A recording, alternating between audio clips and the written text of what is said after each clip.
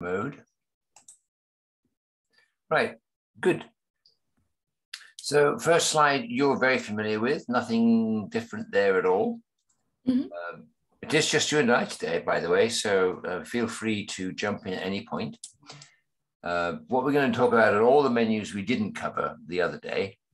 And then we're going to, in the interactive session, we're going to play around with what we're discussing today, but I'd be very happy for you to raise any other issues if you've got any. So you're all familiar with interactive, we can skip that one. So when I talk about second row menus, I'm looking at this slot, which is in the top left corner of your Parish Online site. Mm-hmm. And we're just going to run through those all quickly. And you, of course, remember everything about all the first row menus. So second row, top left corner, the home icon is really useful because it always brings you back to the known starting point. So, you know, when you first start Parish Online, you end up with your parish centered and the scale sort of just right, and everything on the left as the columns, and that's what clicking on the home button does. It takes you back there. And for me, it has a really irritating habit of turning on the parish boundaries. I've got something about parish boundaries. I don't like them, but never mind. So if you had layers that were previously selected in because of what you were doing, they stay selected. So that's also very convenient. So the home button is useful. The previous view is the next button, and we're going to just click on that. And what that does is takes you back, unsurprisingly, to the previous screen. And if you had one, clicking it again takes you back to the previous one, and so forth and so on. So then there's the layers issue, that the ones that were subsequently or previously selected do not come back on. But that's very straightforward. So drag zoom is this next weird little cropping sort of symbol, which is interesting because if you normally left click and drag the mouse, that just scrolls the page up, down, left, or right. However, if you left click and then drag left, we're going to watch the pond, all right? So you can click the button up there. Mm-hmm. And what we've done now is the screen has moved left and the pond has disappeared. The pond at the right has appeared. And now, so basically that's just normal. We've done a left click and a drag. And now we're going to click on toggle drag, which when it's on gets underlined. And that changes all sorts of things. So what we've done now is the drag enables you to draw a square around anything, and then it'll zoom into it. So look at the size of the building in there. Then we'll do what we've dragged our little square around, and we click on it, and now it's got a whole lot bigger. So it's just a very quick way of zooming in on a specific point. It's actually quite handy, but I don't know that many people use it. You know, some people just find it's quicker to click, yeah. click and drag, but entirely up to you. Anyway, it automatically turns itself off after each time of using it, so there's no longer an underline there. Mm-hmm. And you go back to normal click and drag now. So annotate layers is the second item on the menu. And that brings up for you a whole bunch of the annotations if you've had any. So there may not be any here at all if you've never used annotate, or there will be the ones that you've annotated before and not got rid of them. So what we've got here are the three that we've used in the past. So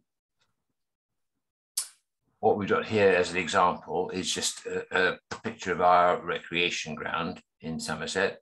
No particular layers turned on. We click on the Annotate Layers button, and any layer that's been there, any annotation that's been there before comes roaring back, and the button gets underlined. So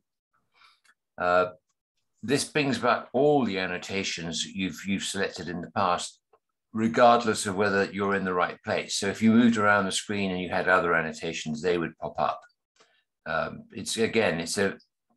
If you've got annotations are basically used to highlight things when you're making a presentation. They're not supposed to be a permanent feature, although for many people they are.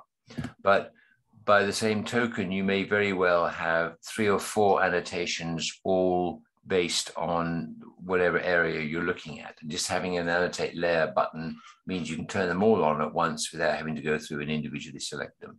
So for making presentations and being smooth and slick and not tying everybody up whilst you're waiting, this is a great tool. So if you use annotations, which sometimes they are by far the best way of making a point, then this is just a useful button to turn them all on at once. Okay, next item is the search layers, which we've touched on in the past. If I click on it, it gives you a chance to type into the search box what it is you want to looking for. And an example I always use is floods, because that's very satisfying. So you type in flood and click on the little magnifying glass. Up come the 3 sets of layers, the 3 collections that have anything to do with floods. So we're going to go into natural England, and it comes up and says, look, we've got this agricultural land classification. And if you look at the shapes of these different colors, if we turned on the, the legend, it makes more sense. So we're going to go to view in legend, and it shows us what these colors mean.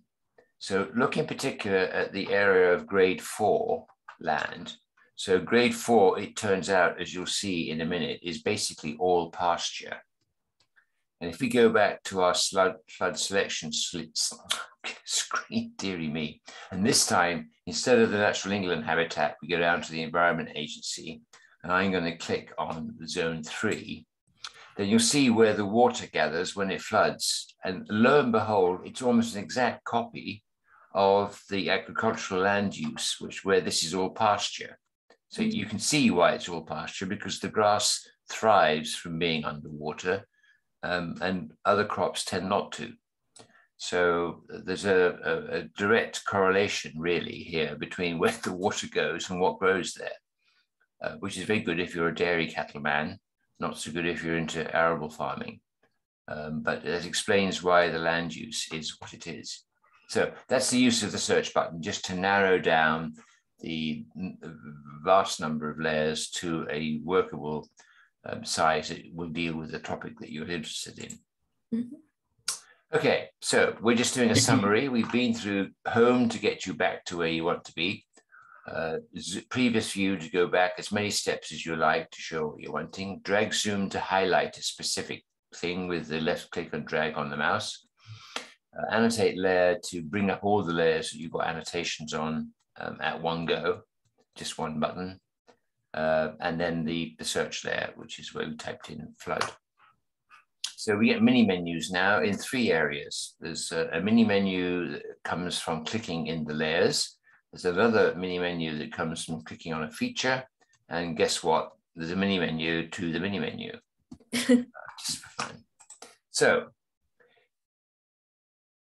this I think you're familiar with. So any layer that's got, any collection, these are all layer collections. Any collection that's got a circle around it means it's got a layer in there is toggled on. And you can open up and find out which layer is toggled on by clicking on any of them arrows. However, if you right click anywhere in a collection bar, that'll turn on everything in that collection. So that can be very useful, but it's probably a mistake to do it in parish layers. You'll bring up everything, but it is a toggle all. And if you do that on the aerial photography, the overhead photography, then you sit for hours waiting for all to download. But if we now go to, say, asset register and right click there, well, sorry, I shouldn't have done that in the diagram, but it brings up every layer in the asset register, and they're all timed, they're all doing a right click in the asset register, brings up the toggle all layers button, and then if you click on the icon, lo and behold, they all open up. You don't know that they've opened up because you can't see it, but they are all toggled on.